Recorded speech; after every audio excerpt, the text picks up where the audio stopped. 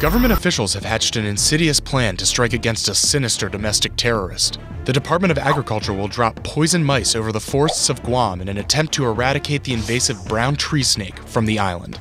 The snakes are a devastating non-native species accidentally introduced to the island after World War II and have since wiped out most of Guam's native bird populations. Lacking natural predators, there could be as many as 2 million brown tree snakes on the island. The USDA will lace 2,000 dead mice with snake-killing acetaminophen, then tape the drug critters to pieces of cardboard, attach them to streamers, and drop them from helicopters. The experiment will take place over more than 100 acres of a fenced-in Air Force base, where the effects on a controlled snake population can be studied. Easing any public worries, USDA Assistant Operations Director Dan Weiss assures, "This is being done in a very rigorous scientific manner. This isn't just something we've just kind of come up with by the seat of our pants. As the old Guamian saying goes, if you're a snake, beware of helicopters parachuting gifts."